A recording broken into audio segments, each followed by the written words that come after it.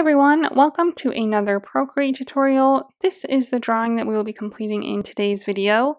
If you are new here, I mainly post Procreate tutorials, so if that is something you are interested in, go ahead and subscribe.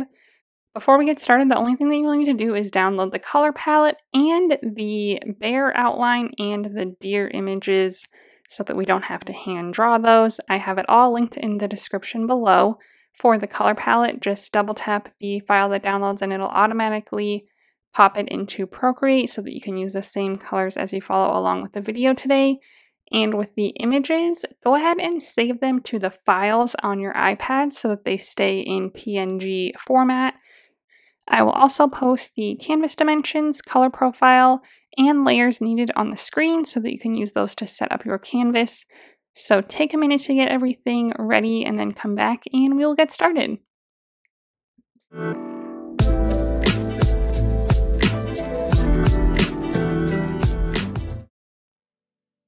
So this is the color palette that we will be working with today. So let's just go ahead and get straight into it. The first thing that we will do is set our background color layer. So we will go to our layer menu on this background color layer, click that to open up our color picker, and we will grab this first color on the first row of our color palette to fill it in with that color. Next we will be on layer 1 and we will go ahead and first add our bear outline, which you should have downloaded.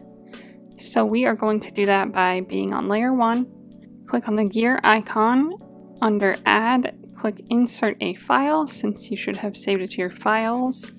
And then wherever you saved it, go ahead and find it and then select it to add it onto our canvas. It should touch all the edges of your canvas. If for some reason you need to resize it, go ahead and do so. Make sure that uniform's turned on, and as long as your canvas is a square, you should be able to line it up nicely with your edges like so. Since it's a PNG with a transparent background, you should be able to see our background color through this, and on our layer menu you should see kind of like a bear cutout on this layer. If for some reason yours imported with like a full layer with a white bear and a brown outline or something like that, what you can do is on this layer 1, grab your selection tool, set it to automatic, select the middle area where the white is, and then click the arrow tool and drag it off your canvas. And then click the arrow tool again, so that way that should cut out the bear image and you should see the background color through it. However, hopefully you don't have to do that and it just imported properly with the bear already cut out with our background color showing through it. So that being said, we are going to draw everything below this bear cutout layer. So let's go ahead and get started on everything else, and let's add a new layer, drag it below our bear cutout layer. And we are going to grab our second color on the top row of our color palette, and the first thing that we're going to do is draw some mountains in the background. So let's go ahead and grab our monoline brush under the calligraphy tab to do so. I am going to have it set at about 20%, and I'm just going to start on the left edge off the side of my canvas, kind of right where his mouth would be, and I am going to start drawing up and draw some mountain shapes, some really nice pointy ones going in various directions, dropping down and then maybe going back up again, dropping down again. You know, we want to see a good amount of the sky, and we will add some birds to it at some point, but just do this all the way across, or we'll go off the side of our canvas on the right and then fill it in below it to fill in this entire bottom area to complete our mountain image. Next, we'll go to our layer menu, add a new layer above the mountains. So next we will draw our frontmost hill so that we can draw the trees behind it. So we will go to our layer menu, add a new layer above our mountain layer, still below our bear outline. Grab the third color on the top row. Same monoline brush, and essentially I'm just going to make a wavy line right about where his legs meet his body. I'm going to start on the very edge of my canvas though, so that I can again kind of connect it on the other side and then fill it in below like this.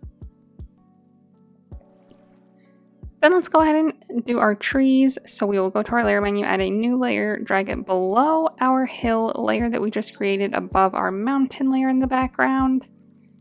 Grab the fourth color on the top row, and we are going to use Symmetry to draw one tree, and then we will duplicate it for the rest of them. So we are going to turn on Symmetry. So under the gear icon, under Canvas, click to turn on the drawing guide, then click Edit Drawing Guide, click Symmetry, and you should see a vertical line. If you do not, you might need to select vertical under your Symmetry options down here, but make sure it's set up vertically and then go ahead and click Done. Now on the layer menu, go back to it and just make sure that this layer that we're on now says Assisted. It should. If yours does not, you can click on it and turn on Drawing Assist so that we can use Symmetry on this layer. And again, fourth color on the top row, same monoline brush that we've been using this whole time. And I am just going to zoom in here, and right on my Symmetry line, I am just going to start a ways up here. So this is where the bottom of our tree will be. I'll just start a ways up, even above the mountains is okay. And I'm going to just start it on the very center line, draw a line going down and out just a little bit like this. Hold it down until Procreate turns it into a perfectly straight line. Again, nothing super wide, just maybe slightly wide like this. Let that go and then click Edit Shape if you need to line it up better at the top so it comes to a really good point right there. And make sure that your line extends well underneath our hill here so that all the way across they will be underneath the hill. Then go ahead and click your brush again and just kind of pretend to connect it down here wherever you stopped your line, even though it's behind our hill layer, and then fill this in. Now we'll draw some branches off of our tree trunk here. So starting at the top, I am just going to swoop out and then back in, out and then in, out and then in, getting a little bit wider every time I go down, and a little bit bigger as well.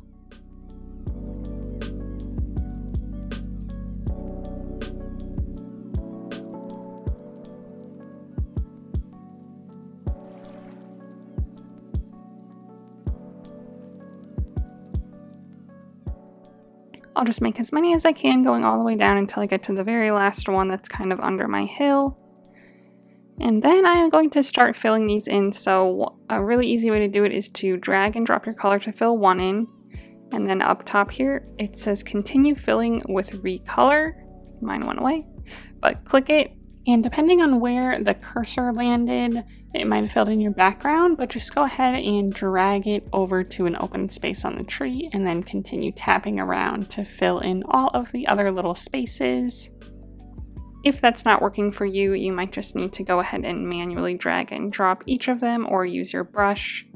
I will also go back in with my brush and just make sure that I got any little areas that I might have missed when filling them in. And you can also take time to kind of smooth things out if you need to. Like this one got a little kind of wonky on the bottom, because this will be our main tree that we will use. So now that we have one really good one done, we are just going to make duplicates of it for the rest. So we are going to do 2 layers of trees, one darker and one lighter. So right now we're doing the darker one in the background. So since we won't need Symmetry anymore, I'm going to just go to my gear icon and click to turn off the drawing guide so that I don't have to see that line anymore. And now we have our one main tree layer here with our pretty tree on it. So I will just leave this one placed here, and then I'll make a duplicate of it. So slide to the left and hit duplicate. I will click the arrow tool. I'll move it around a little bit and potentially resize it to on uniform. So I might make a little bit smaller one over here, make it a little bit lower, make a duplicate of that one, maybe move another one over here, kind of a smaller one again, maybe this time a little closer to our original one so that they're not like so perfect looking, you know, kind of space them out randomly. And I'm probably going to have room for only about 4 of these. I'm going to leave this front area mostly untouched and focus on this main area here. This one can even be going off kind of the side of him. like so.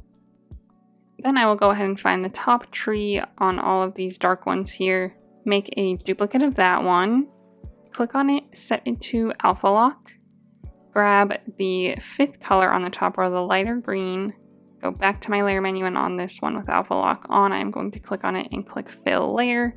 So now I have a lighter green tree here to play with. So I will grab my arrow tool and I will just kind of move it around and kind of stagger it with the ones in the back. Go to my layer menu, make another duplicate, increase the size, and move it around. Maybe I'll put it over here. Make another duplicate. And this bigger one, maybe I'll put one more up front here.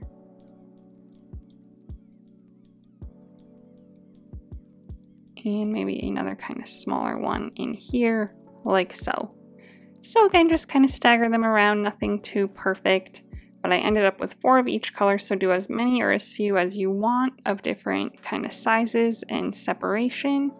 And then I'm going to go to my layer menu and I'm going to snap these 4 lighter ones together on the same layer.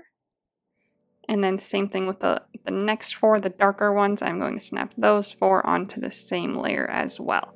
So now I have my 2 tree layers with all of the trees of the same color together on the same layer. So now that that's done, I am going to next add the deer, which was another file that you should have downloaded so that we don't have to hand draw these deer. So I'm going to add another new layer above my tree layer, still below this little hill, this little rolling hills layer that's in the front. So still below that. Go to my gear icon, click add, click insert a file. With the deer on it, find that file that you should have downloaded and click to insert it. And then again, if yours for some reason imported with a white area filling in the rest around your deer, on the layer, click the selection tool, set it to automatic, click anywhere on the white to select all the white areas, and then click the arrow tool and drag it off the screen so that you're just left with the main deer with nothing around them so that we can see everything else on our picture.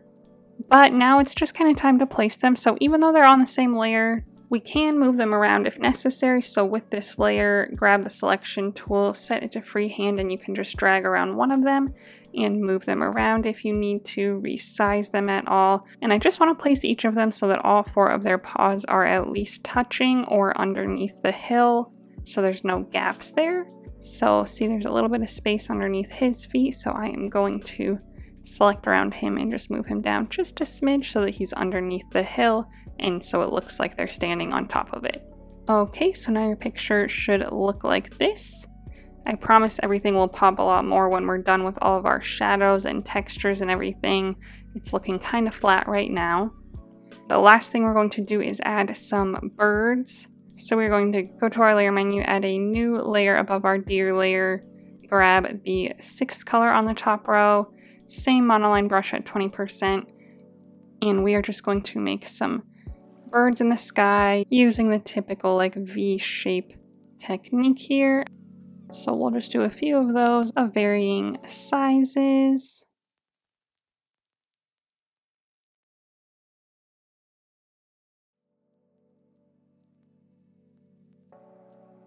I ended up with 4 here.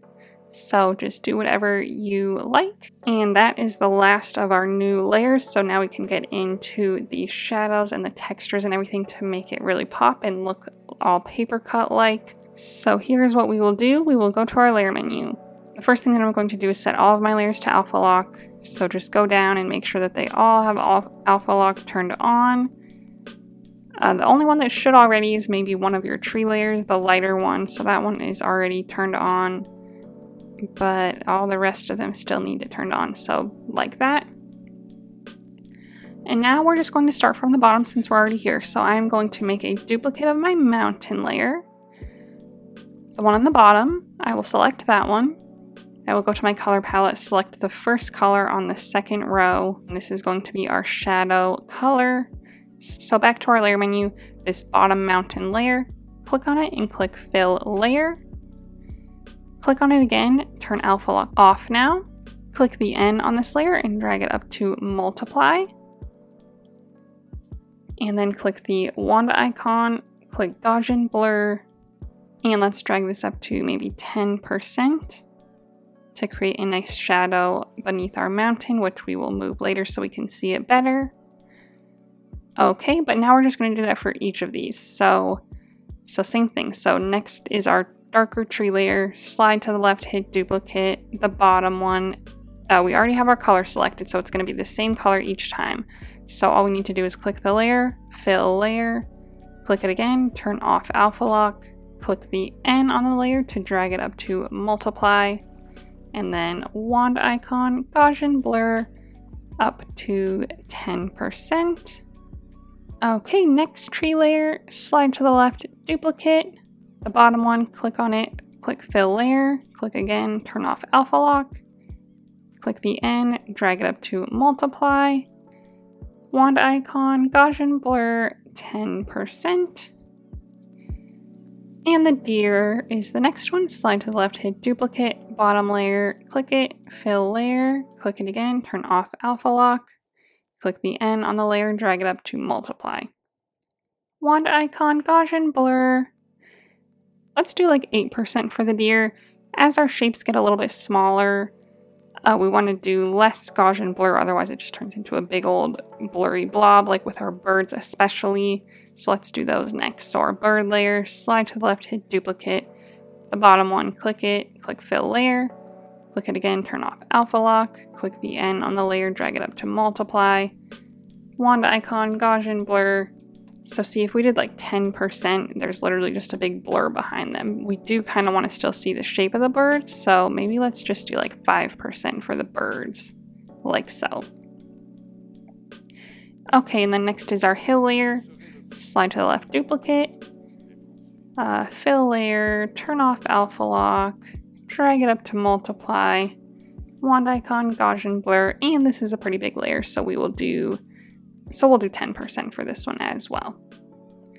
And then lastly, our bear outline, we will do this one also. So slide to the left, hit duplicate, the bottom one, click it, fill layer, click it again, turn off alpha lock, and drag up to multiply, wand icon, Gaussian blur, and let's drag this one to like 15% since it's such a big layer.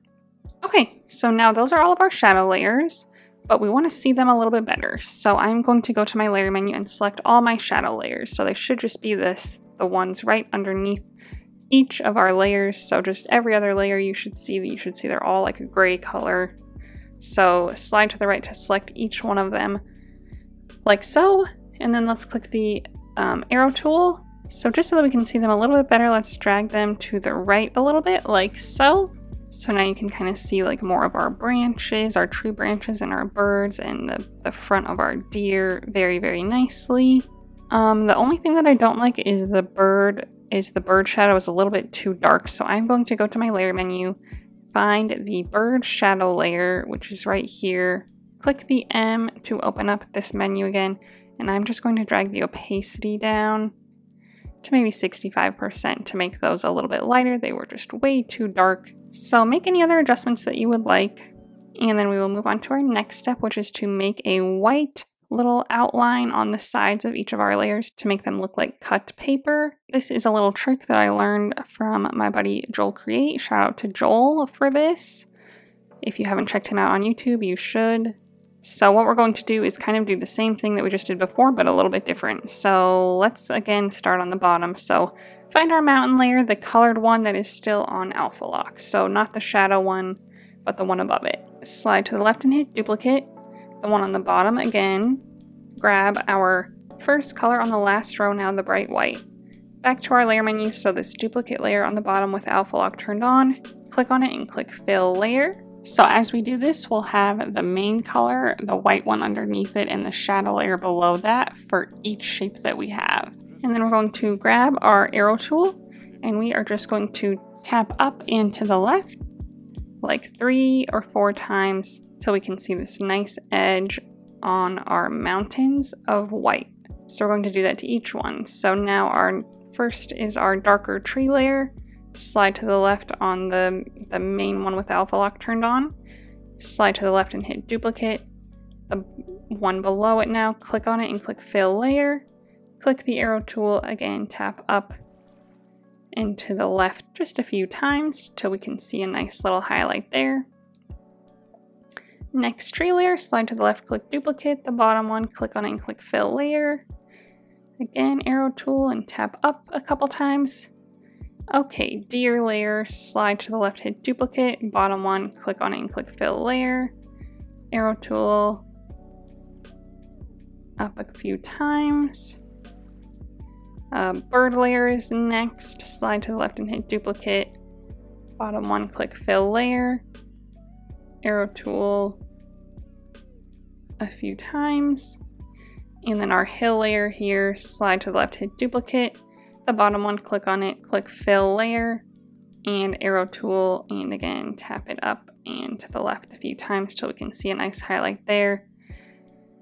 We will not do it with our bare outline layer. We're not really using it as a paper layer, but more so just a kind of window to the paper below, so it's just going to stay as is. So the last thing that we're going to do to make this all look like paper is we're going to go to our layer menu, add a new layer above our hill layer, still below our two bare outline layers. Click the N on this layer and drag it up to linear burn.